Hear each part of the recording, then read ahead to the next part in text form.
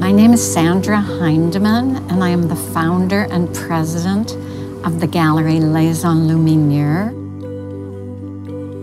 I was always a reader, and perhaps having been a reader at an early age also attracted me to illuminated manuscripts, like this manuscript. I mean, you hold it in your hand, it's a very private, solitary experience, as it must have been for King Charles VIII of France, who was the owner of this extraordinary, small, diminutive object that fits in the palm of your hand.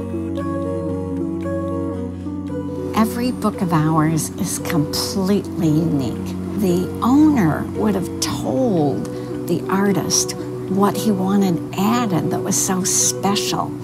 And for example, King Charles VIII must have asked for his arms, his necklace, his motto, his name to be in it. And books of ours also had special prayers in them. And this book has very few, but the ones it has are the famous kings of the past. So for Charles VIII, he could look to Charlemagne or King Louis in these little pictures, incredibly delicate, and pray to them for guidance as he went off on the wars to Italy or ran his cabinet meetings with the book of hours in his pocket, which he would have fondled.